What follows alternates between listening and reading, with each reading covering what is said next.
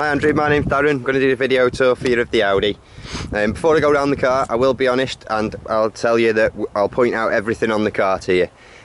You know, anything that's substantial, any wheel curbing, any stone chips, any scuffs, any scratches. We don't want to be misleading you to come and see a car that might not be right for you. There's no point. We've got so many, you know, you'll find that one or this one, you know, so we'll be as honest as we can. At the same time, it is just a video camera, so any very light surface marks it may not pick up, so you know, I'm not going to be showing you something that's like a hairline scratch on the paint. And then if you want to come and see the car, we can hold it for you. So I'll start at the paintwork, work my way around the car, show you the interior, and then, you know, the rest is up to you. So near side front wings, bumpers, there'll be odd stone chips on bumpers, you know.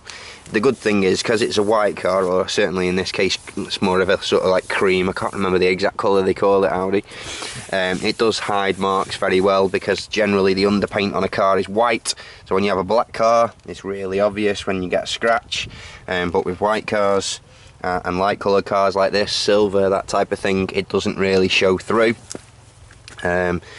So there's a little mark that, well, I don't even think it's a mark, I think it's just dirt. It probably just needed a good sort of polish and that'll come off. Again, the door handle there, I don't know whether that's, oh no, it's coming off. Yeah, we can get that off, it's just dirt. That's on top of the paint as well, don't know what it is, but it's on top of the paint, so that's nothing to worry about. All in all, there's not a great deal wrong with this near side. Well, both alloys are clean. Around the back,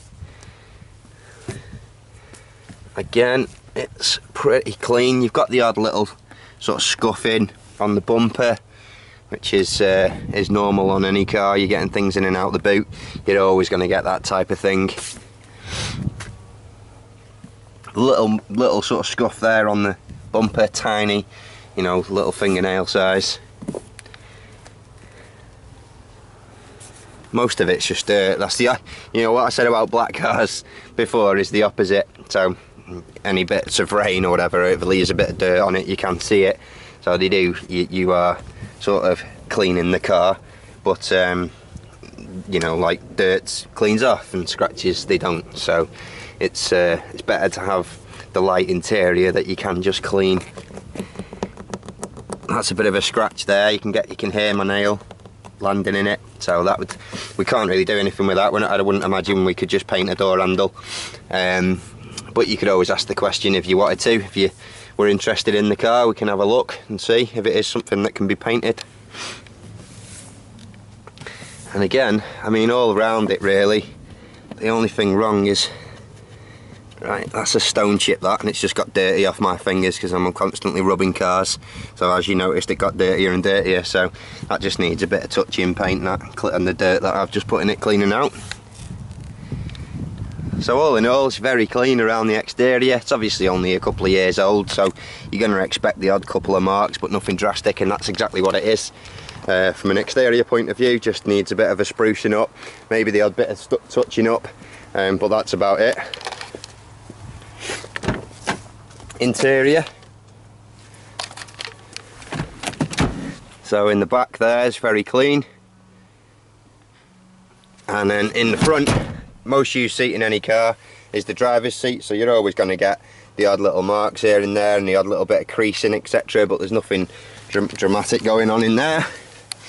And then obviously door panels, steering wheel, dash, everything looks as it should in here. I don't know whether you've been in one of these before, but I think when you turn it on, I think the little monitor comes up there, yeah. So that just adds that nice little touch, so you got your multimedia and everything through that, and then you control it all via this here. It's nice and simple, minimalistic, and it looks good. You don't have everything in the main bit of your display. Okay, so if there's anything else you'd like to know about the car, feel free to come back to us. We do have a 48-hour reserve service, so if you want to come and see it, let us know what day and time and we'll get it held for you. Thank you.